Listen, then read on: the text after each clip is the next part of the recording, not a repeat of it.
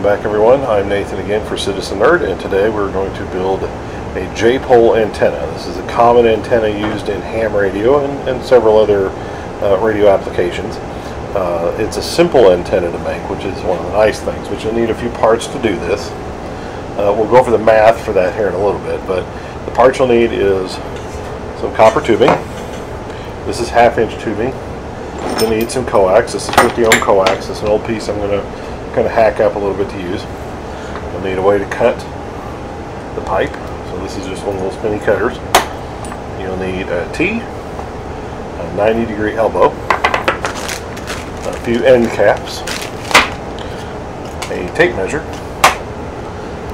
a pair of pliers so you don't burn yourself when you're using the blowtorch, and you'll need the blowtorch, and a way to light the blowtorch, and solder.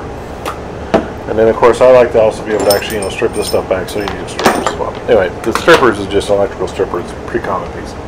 Okay, so what we're going to do is now we're going to go over the math on how to make this thing, which gives us the lengths. And then we come back and we will start cutting this thing up and hopefully have a functional antenna. And we'll show you how to test it, show you what you should see, what it should do, what it shouldn't do, and we'll go over some good points to this antenna. Okay, so this is the math we're going to use to make our J-pole antenna. Now, I know it looks a little bit confusing and maybe a little bit like, wow, okay, I don't even know what some of these symbols are, like that or that. It's just wavelength. It's not a big deal. Okay, so we'll just go through this real quick.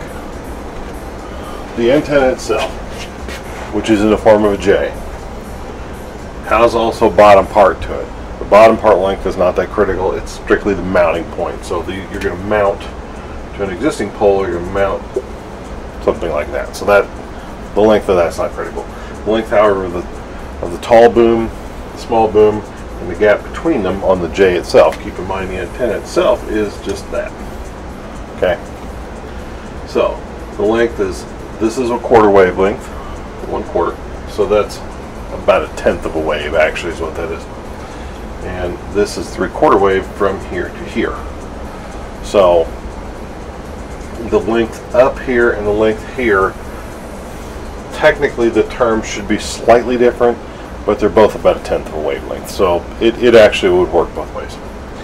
So the math is actually quite simple. I've converted it to where we can use inches and feet.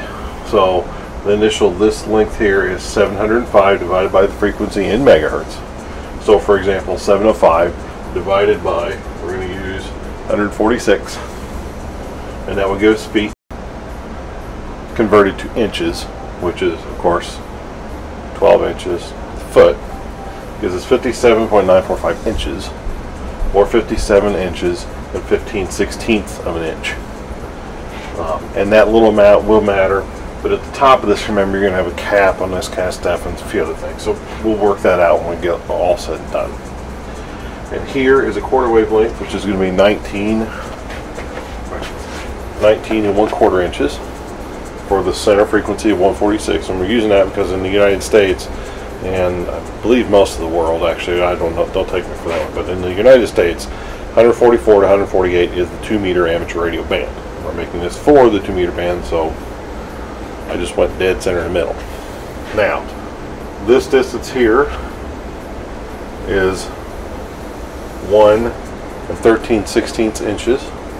And the distance up is 1 7/8 inches. Which is not a whole lot. It's actually 14/16 or 7/8. So it's fractionally different.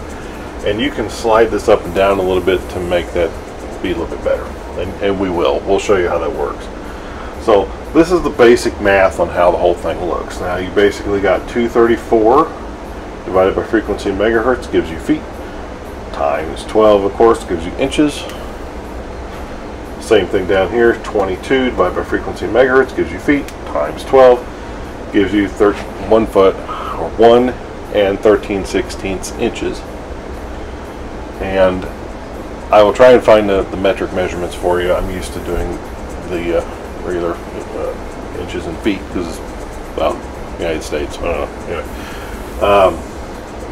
So for the actual SWR, or the reflected power, or you know, the resistance off of 50 ohms.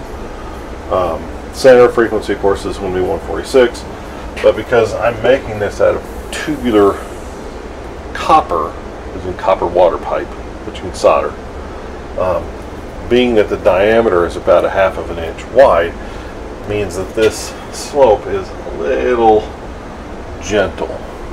If I used, and it can be done with ladder line, which I'll show a piece of that here in a little bit, but a piece of ladder line has, like, I think it's 18 gauge wire in it, maybe 20 gauge wire.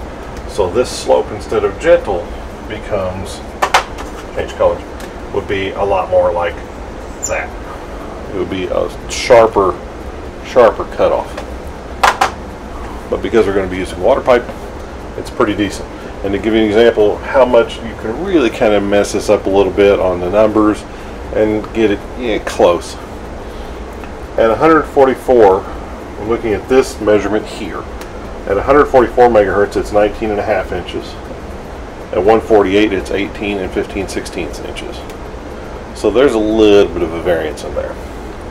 But this is the basic math on how this thing is made. And you can Google this, and I can give you various links. There's a couple on Wikipedia, actually not too bad, that breaks this down a little bit more. And there's actually a few of them out there that break this down significantly further. But for our purposes, this is what we're going to do. So we're going to cut this here. I'll move a few things here. So we're going to cut this point right here. Right there. So, expand that out a little bit.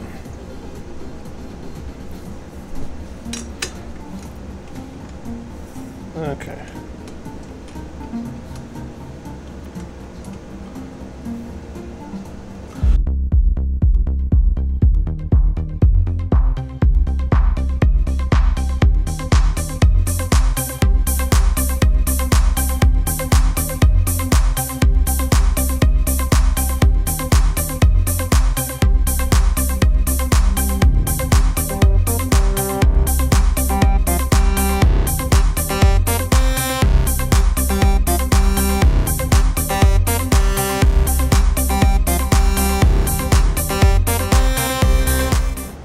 Okay, here we are now with all the parts actually cut and sized.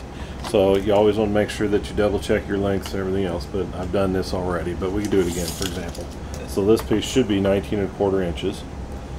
And if it's over a hair, just a teeny amount, it's not that big of a deal. This one's actually about an eighth, just about an eighth higher than it really should be. But that's okay, because we'll make adjustments for that, and it's just adjusting where the feed point is to give you your optimum level of impedance.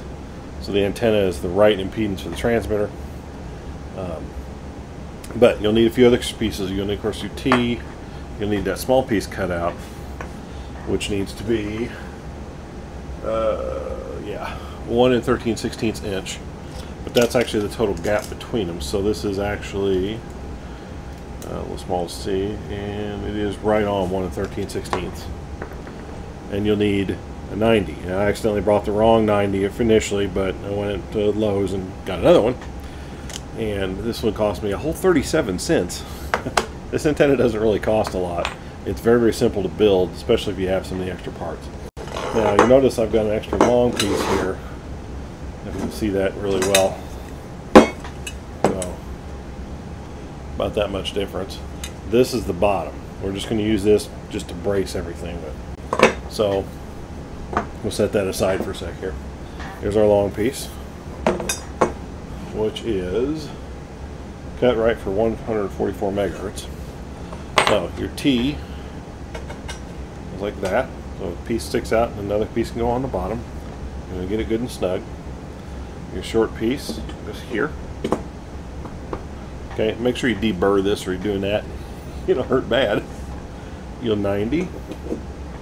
Go there, and then you want to check the gap between this point here and this point here to make sure that it is 1 3/16 inch, and it is, or 13/16, excuse me, it is right at it. Exactly. So that's cool, because that will sit like this.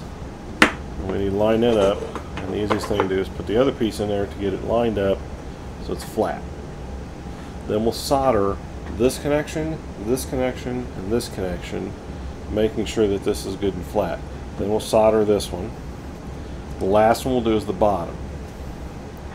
So we're going to use a torch and our solder, and we're going to solder this thing up.